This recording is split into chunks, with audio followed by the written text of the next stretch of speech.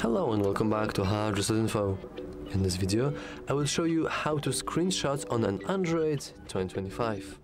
Let's begin.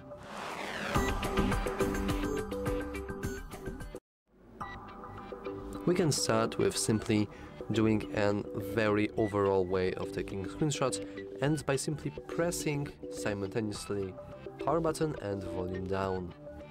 As you can see, doing that will result in taking a screenshot. Pretty cool. Now, other Android phones tend to have this gesture for pressing 3 fingers and swiping it down. Unfortunately, on my Google Pixel this is not available. Instead, I can open any application, move it here, and now I can take a screenshot of said application. If you do not have Google Pixel and you have other Android phone, which is pretty likely, I would suggest you to go to Settings, then scroll down a little, go to System, and then Gestures. Also, sometimes gestures have their own category in the settings.